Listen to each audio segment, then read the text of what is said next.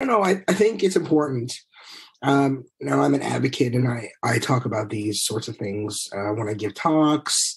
It's a large part of my advocacy work, but I think it's really important for people who don't really understand to figure that out on their own and to not make it about them as such, to not bring it into the conversation every time they meet someone who's transgender or who identifies as non-binary, but just to have that kind of um, well, to do the research. Everything is so readily available now, and if there's a question, you can Google it.